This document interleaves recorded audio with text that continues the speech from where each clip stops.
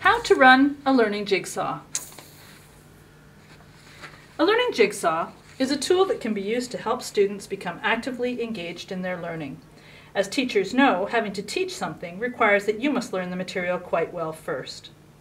Learning jigsaws guide students in learning a piece of content and then teaching it to their fellow students. Overall, a learning jigsaw takes about an hour, but it's a more effective way of covering a large piece of content than lecturing about the same material. Learning jigsaws work best with content that is easily divided into a fairly small number of chunks or steps. Let's say 4 pieces for our example.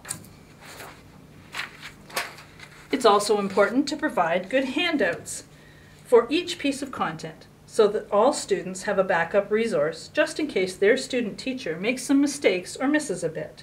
Have enough handouts available for everyone in the class. So, how to run a learning jigsaw? Step 1.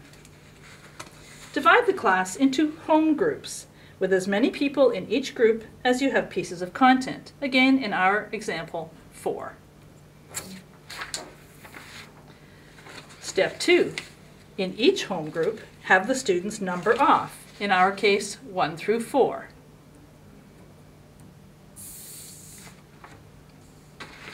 Step 3.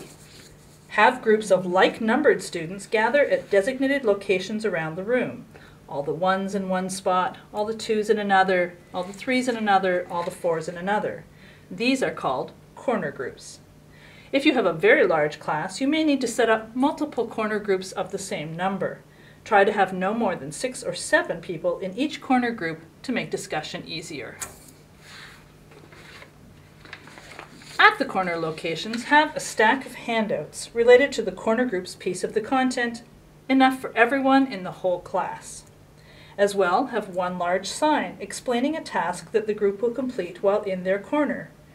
This task should engage the group in a discussion or application of their piece of the content to be sure that they comprehend it. For example, they might have to apply their piece of the content to a case study, or come up with examples of how this piece might work in the workplace, or complete a few practice questions using their piece. Anything to get them talking about and using the content for better comprehension. This part of the jigsaw will take about 15 or 20 minutes, depending upon the complexity of the content. Step 4. At the appointed time, each member of the corner group should gather enough copies of their handout for their home group member and themselves, in our case 4 handouts, and return to their home groups. Back in their home groups, members take turns teaching the rest of their group members what they learned in their corners and distributing their handouts. Again, depending upon the complexity of the content, this step might take about 25 or 30 minutes, or 5 to 6 minutes per person. It's good to do an all-class debrief at the conclusion of a learning jigsaw to check for any remaining questions or unclarity.